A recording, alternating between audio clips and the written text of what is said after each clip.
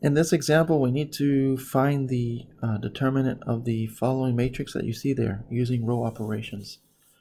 So we're going to do this by so using row operations, we can take this matrix and put it into upper triangular form. And then from there, once we have an upper triangular form, then we can take and multiply the entries along the main diagonal. And then we can kind of backtrack and look at the row operations that we used, and then use those to come up with the determinant of this matrix A. Okay, so first thing is I want to divide the first row by 3. Okay, so that's going to be 1/3 times row 1, and then store that result in row 1.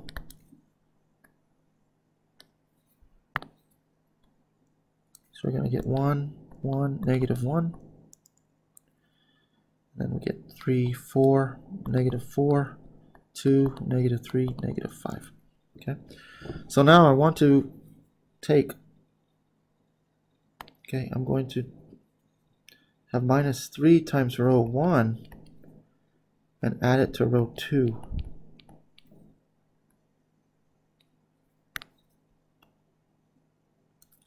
So then we get 1, 1, negative 1.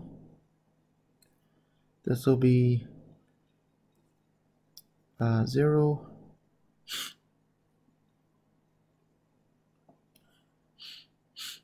1, and then you have, right, so minus 3 plus 3 is 0, minus 3 plus 4 will be 1, and then minus 3 times negative 1 is 3, and minus 4, which will give us negative 1. Okay, and then we have, for the last row, we have 2, minus 3, negative 5. Okay, so now I want to make this 2 0. So we're going to take minus 2 times row 1 and add it to row 3, and then store that result in row 3.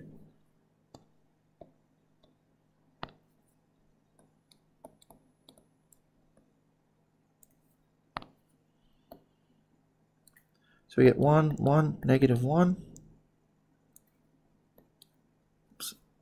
0. 0, 1, negative 1, and then this will be 0, and then so minus 2 plus 2 is 0, minus 2 minus 3 will be negative 5, and then negative 2 and times negative 1 will be 2, minus 5 will be negative 3. Okay,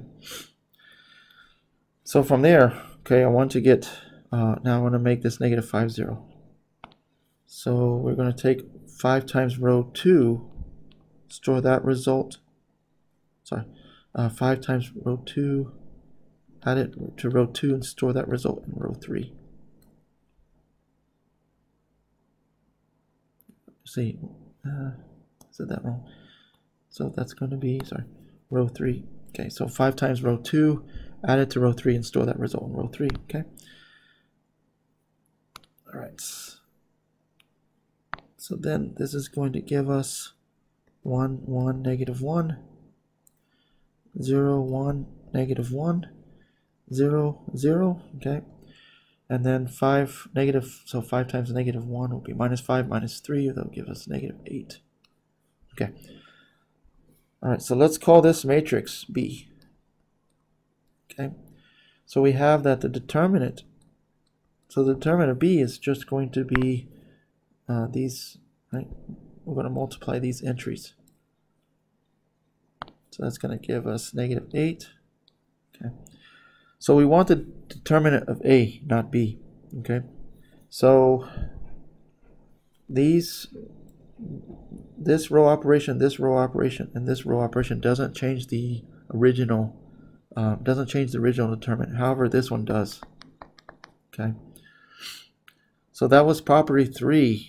Using property 3 of the for the properties that we talked about last time, if you recall, okay, the determinant, okay, so the determinant of A is going to be equal to 1 over k times the determinant of b. Okay. So therefore, okay, for the determinant of a, it's going to be, right, you have 1 over k times the determinant of b. So therefore, in this case, k is equal to 1/3. Okay. So it's going to be 1 over k. So this will be 3. Okay, so it'll be 3 times -8. And so that's going to give us -4. I'm sorry, -24. Okay.